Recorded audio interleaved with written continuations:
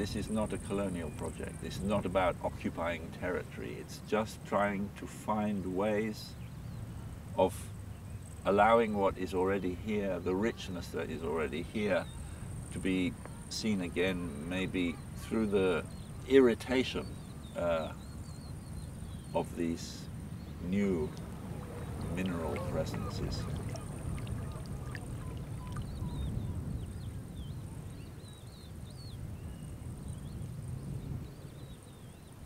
I started with this idea, can we have outlookers? Can we have these sentinels that actually in the light like this you read as silhouettes, as almost black holes in human form that indicate a human presence in space, but in some senses identify a subjective particular body in time that could also be anybody.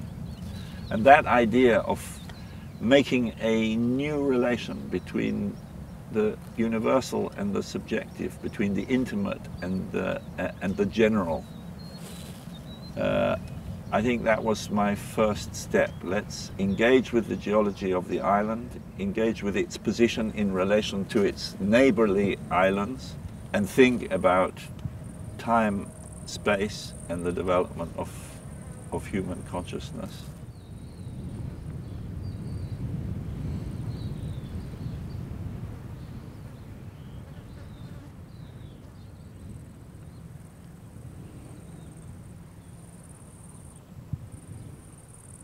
We are surrounded by deconstructed architecture that is made of individual blocks that have been deconstructed and then re-articulated by archaeologists very carefully and laid out in these lines of stones. You see it everywhere. There's a sense in which this is an absolute objective correlative of a digital age in which information comes in bits, and we make images out of coding that reassociates the bits into pictures. I took this idea then as the basic kind of syntax of the exhibition.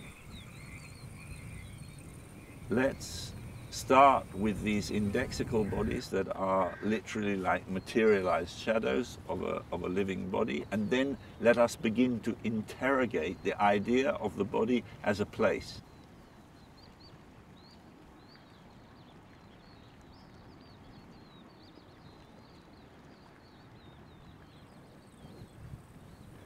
Why do I choose to use this, you could say, rusty, ugly iron? Well, because of two things. One is it's a material that we associate with now, with the Industrial Revolution, with in a way our transformation of the mineral reality of this planet. And two, that it separates these works from, in a way, the great history of the statue made out of bronze or marble. That was always either about idealization or about narrative. And these don't play that game. There is no story here other than the story that the viewer brings to the work.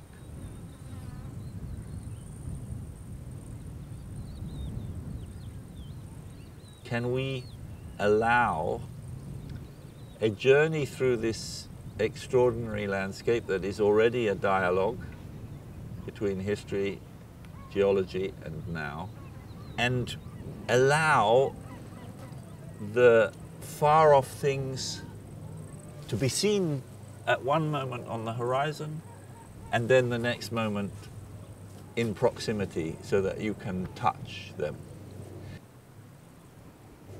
And this relation between the revealed and the hidden, between that which can be seen and that which can be touched and that which can be imagined, that's a very important part of the, in a way, invitation of of this project.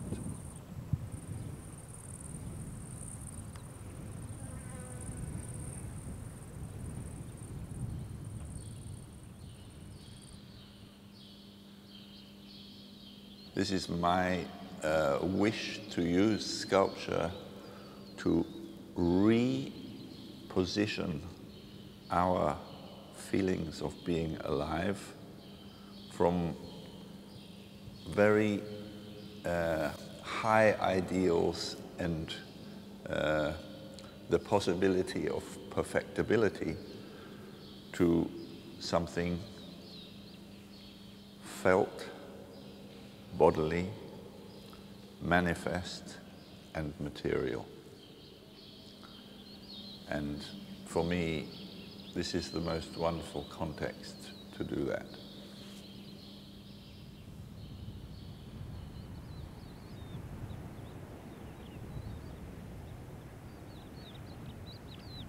You have an agora, you have a slave market, you have a gymnasium, you have a hippodrome, you have a stadium.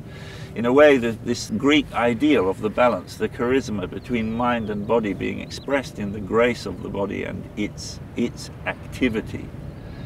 Linked then also with the sacred and with the economic.